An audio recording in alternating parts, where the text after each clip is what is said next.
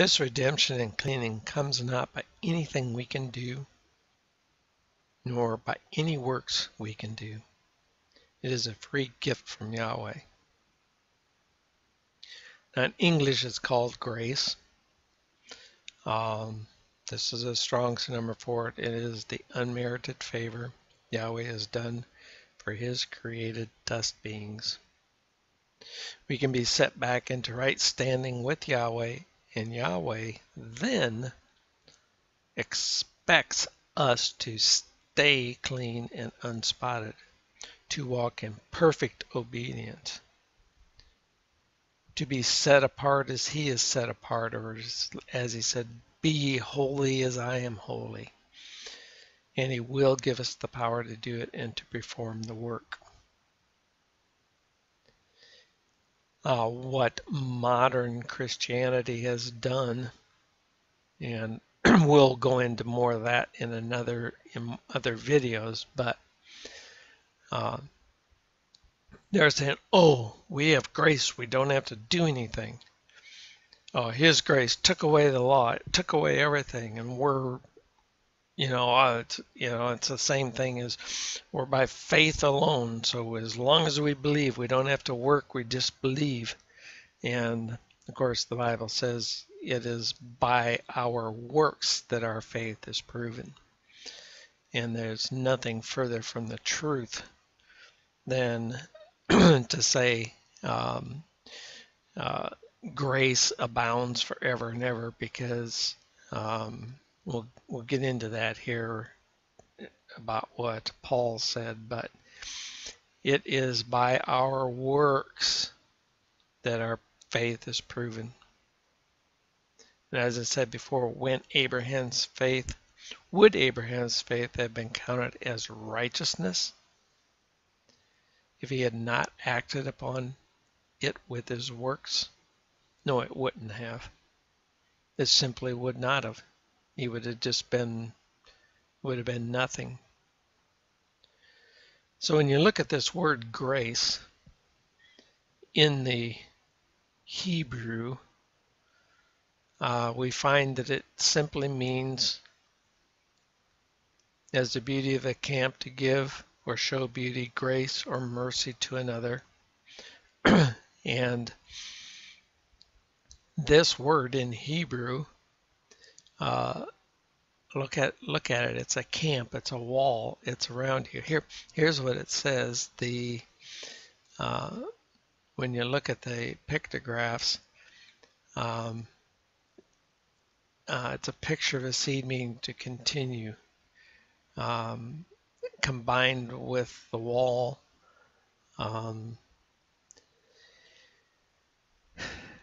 We're brought into his camp. He has said, I will surround you. I am going to do this for you. I am going to take care of you. I'm going to forgive you. It's an unmerited favor. That's really what it is. And it comes from the other. B is compassion. We're in the clan. We're placed with freedom. A place of freedom. What does that mean? That doesn't mean you're free to be disobedient. It means you're free to live with him, to be with him in the camp.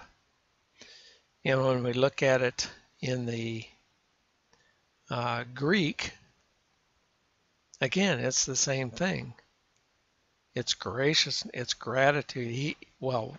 Gratifying manner of act, grace, the divine influence upon the heart, reflection, benevolence towards us. There's nothing in here that says the removing of the law from, or removing of the requirement to obey the law. It's not here. And it is an absolute lie from the devil that saved by grace alone stuff that is out there. It is a lie by the devil. We have to obey. Once we're clean, we have to obey. We have to do his commandments. We have to do what is right. Then once, now how do we get that cleanliness? Is through the baptism. And Baptism is an absolute fundamental requirement of the redemption. Without it, you cannot be redeemed. And those living before Yeshua came looked at him for that, and they were cleaning themselves, and they did their purification rites. They did things looking towards him. Now, here's the thing we should be cognizant of, is that there were not very many that were of the children of Israel that actually are saved. Most of them have been destroyed. They're very, very, very few. So you can't look at the apostates and say, well, look what they did. You can never do that. Because actually the 3,000 that he kept to himself and whatever, you don't even see them. You don't even hear about them. They're hidden from you. All you really see is the transgressing ones.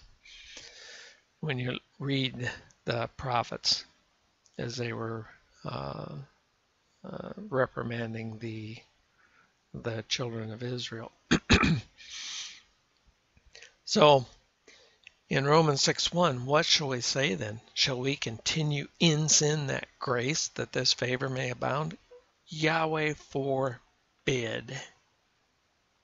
You cannot sin. You cannot, you can't do it. You have got to stop the sin. Because if you don't, you're dead again. You're just dead. The soul that sinneth, it shall die, and that is it. If you continue to sin, if you sin again, you're going to die. How shall we that are dead to sin? If we've died to sin, live any longer therein, why do you keep doing it then? Know ye not that as many of us that were baptized into Yeshua Messiah were baptized into his death? Therefore we are buried with him by baptism into death. And if you're never buried by baptism, if you've been sprinkled, or if you've just skipped that process, then you have never been born again, because you're not in his resurrection, period. That like as the Messiah was raised up from the dead by the glory of the Father, even so we also shall walk in newness of life. The same newness, because we're made new. That's what being called born again is. For if we've been planted together in the likeness of his death, if you've never entered into that baptism, then you've never been planted in the likeness of his death. We shall be also in the likeness of his resurrection. Never done it. You've never done that work in your life. So if you've not been baptized, then you better get it. Fortunately, there's many out there that have been baptized into a false death and resurrection, into a false, because they've never really repented. They've been baptized into church doctrines. They've signed their paper. They agreed to believe the elders that, as a requirement. You have to, if you said, no, I don't think the elders are right, you would never get baptized. You got to go through some kind of cultic proving ritual before you can be baptized, or you just get sprinkled, or you have to sign a piece of paper saying that you're going to be in the church. These kind of things are going on out here. This is false. This is false. This is false. It is not being baptized into the death and resurrection. Oh, they'll say those words, but all the stuff that goes through it, when it gets right down to it, they have tainted it and they've made it a lie, what they're doing. And it's a false baptism. So anyhow, knowing this, that our old man is crucified with him, that the body of sin might be destroyed, that henceforth we should not serve sin. In other words, we cannot sin. We are not to be in sin, period. We have got to stop the sin. In Acts 2:36, it comes down and gets pretty simple. And we could have taken this whole thing and just said this right here, but there's, for good understanding of it, because when Peter was talking to them, and you can go back and read this all for yourselves, he told them what they did, that they had slain the Messiah, and they cried out, therefore, he cried out, he said, therefore let all the house of Israel know assuredly that Yahweh hath made that same Yhwh whom ye have crucified, both Master and the Messiah. In other words, the top dog, the ruler, and the Messiah. Now you notice, if Yahweh had to make Yeshua that, then Yahweh, Yeshua cannot be Yahweh, and Yeshua cannot be a God in a Trinitarian three-headed God where they're all equal if Yahweh made Yeshua something like that. And I say that because the Trinity is such a bogus lie, and all of the churches out there are doing it. Even, I was kicked out of the Apostolic Christian Church of America for believing the Sabbath and the commandments and what have you, and and I was shocked when I learned that they believe that Yeshua is God. I mean, it blows my mind that they believe that. I can't believe it. I can't believe why anybody would believe that. There's nothing in Scripture that comes of that, and the Scripture is so clear that Yeshua was the Son of Yahweh. And we'll go in further studies and show you even more who this Son of Man was. So anyhow, Yahweh made him both the Master, the Judge, and the Messiah. Now, when they heard this, they were pricked in their heart, which I hope you are. If you're listening to this, I hope it pricks you in your heart, and said to Peter and to the rest of the apostles, Men and brethren, what shall we do?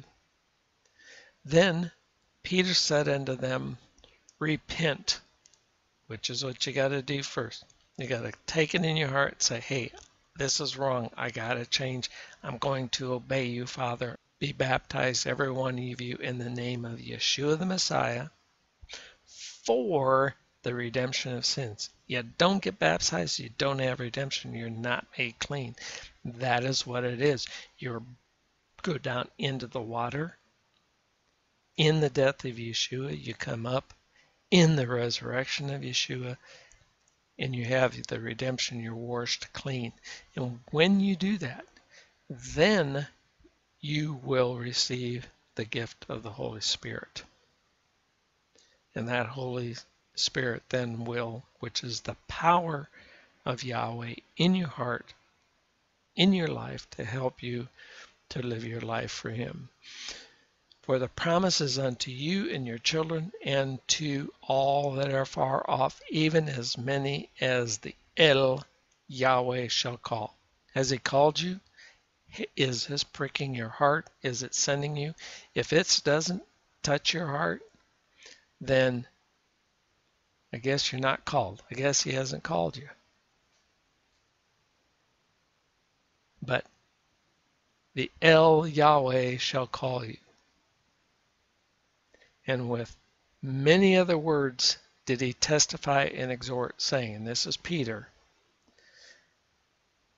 and he says, save yourselves from this unforward generation, or this backward generation.